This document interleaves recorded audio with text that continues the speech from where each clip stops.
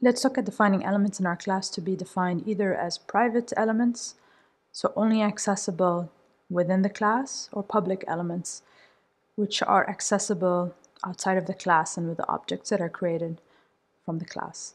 So let's look at our example with a book class. I'm going to define a class book, open curly braces, and I'm going to have some private elements designated with the keyword private. And so this is a reserved word, private. And I'm going to define int words per page equals 50 to be private, as well as a function that prints void print words per page. The function will just print out number of words per page is words per page. And I'm going to add a new line so the print is neat. I'm also going to define a public set of elements. So I've already defined my private elements.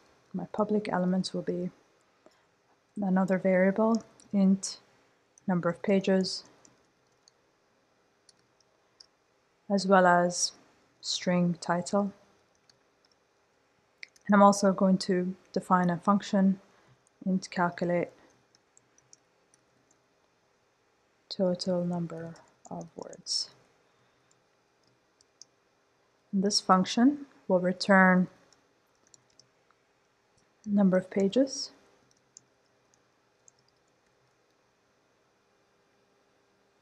times words per page. Any function within the class can access all variables, whether they're private or public. So for example, this public function can access a public variable, number of pages, as well as a private variable, words per page. Then we close the class with a semicolon.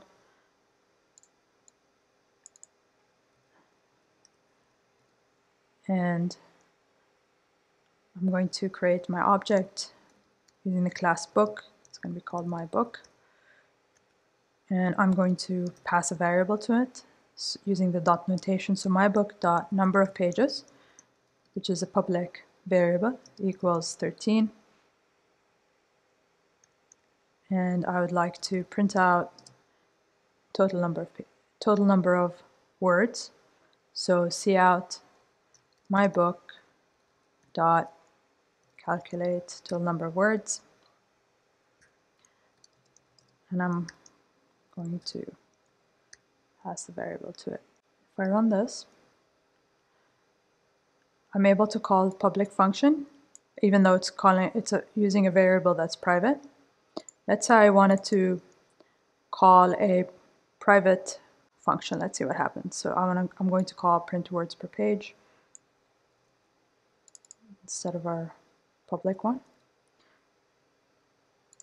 And if I run this, I get an error because the way I've defined per number of pages, it's a private function, and so I'm not going to be able to access it with my object using the dot notation.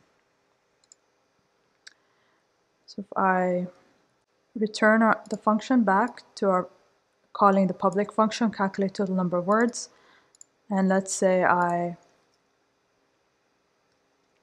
called our private function print number of words per page, print words per page, and I run that, I'll see that I can call my public function and my public function can call a private function.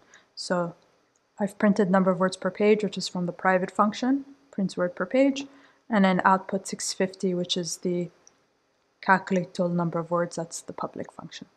So that gives you an insight into declaring elements of your class to be private and public and how those behave.